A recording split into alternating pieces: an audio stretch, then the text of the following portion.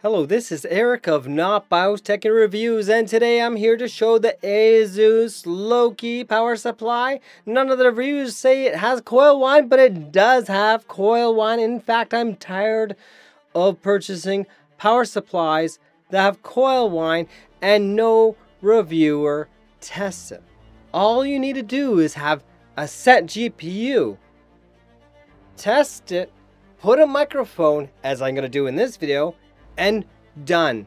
You measure with samples and then you can compare sample A, sample B. Oh, this one has less coil whine. It's 26 decibels of coil whine. It's 30 decibels of coil whine. It's not rocket science. For goodness sakes, Gamers Nexus, LTT, all of you, you have the equipment to test for coil whine. You have equipment to test for ripple. Ripple is not going to make your computer unstable if it's within means and proper boundaries. But coil whine has been the bane of many different people in the gaming industry.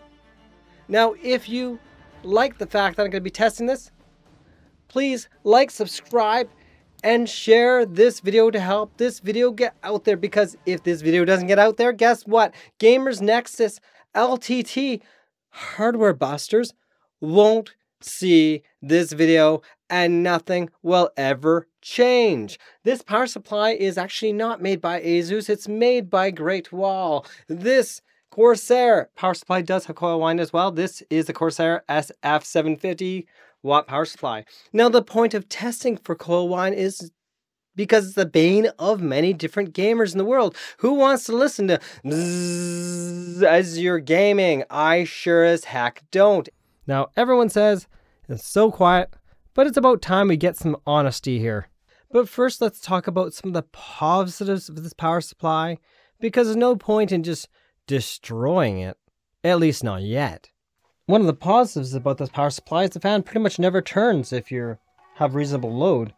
I'm running an AMD AM5 platform with the Ryzen 7900 12-core 24-thread CPU and an Asus RTX4070 OC. And yet it runs nice and cool, and the system actually runs cool, and it runs stable, so that's a positive. This is one of the most expensive SFX, small form factor, power supplies money can buy at this time. And we get this not even bundled together. Now, it is stylish, so we can give them that. It looks cool. It's ARGB, which means you have to have the header on your motherboard. And here's the pinout of an ARGB. Look at your user manual to know if you have this connection type for your motherboard. SFX to ATX bracket.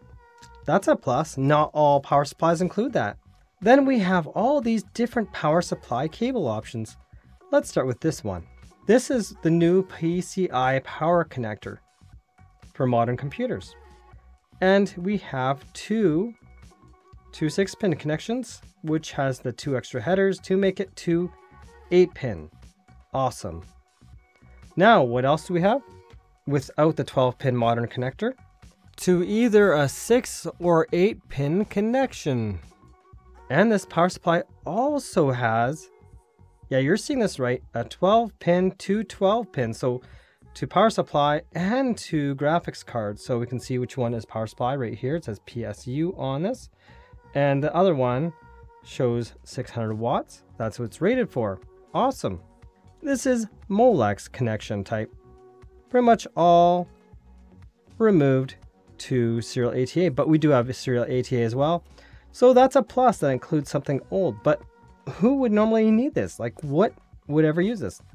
Thermaltake SWA fans came out in 2022, and I would have never thought they would use this type of connection, but it's an awesome plus that it includes this really ancient relic in a modern power supply. And this is what serial ATA looks like right here. That's the type of connection for the power supply. Written on it, serial SATA for serial ATA. Now, it also includes a power cable, actually a nice hefty one, which is actually quite amazing. Now let's get to that part we all been waiting for, listening to that lovely coil whine when gaming.